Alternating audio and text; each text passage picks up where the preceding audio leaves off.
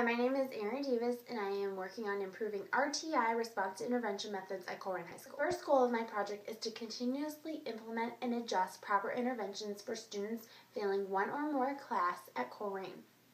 The second goal of my project was to find a universal system that our advisors could use during the advisory time. We already had something in place for each teacher to use for their specific classrooms, but we didn't have anything in place for the advisory time. When looking at some of the results of my project, the first thing to note was that there were many people that participated and turned their form in on time. Because this was a mandatory form, I had great administrative support that required all teachers to turn the form in by the stated due date.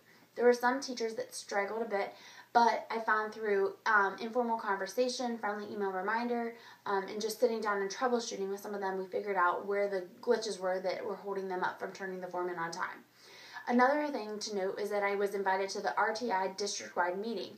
There, I was able to share my project with representatives from the entire district, and they also took this back to their schools to see how they could possibly implement it in their schools as well.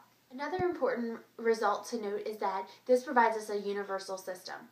And the most important result to note is that our failure rate has decreased since we have implemented this form. There's obviously many factors that could have played into this, but that is something that has occurred since the start of this form. Because this is a school-wide goal, we felt a strong urge to really work on this and focus on this. My team consisted of 5 people: Mrs. Maureen Heinz, the school principal; Lori Burns, the school psychologist; Sarah Bellstrom, the in-school suspension advisor; Erica Dua, the OGT advisor; and myself.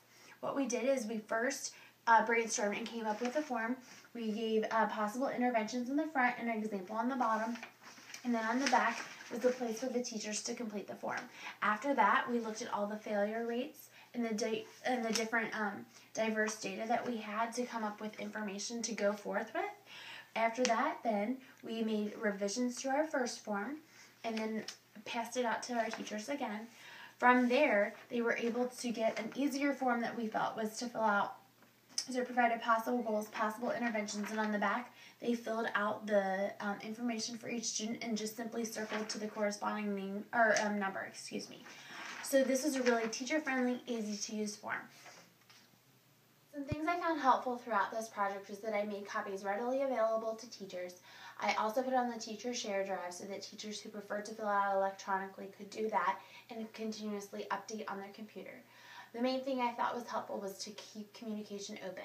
Even though this form was mandatory, I tried so hard to help teachers feel that they had a voice in this project and that it was easy for them to fill out and complete in return to help me complete my project.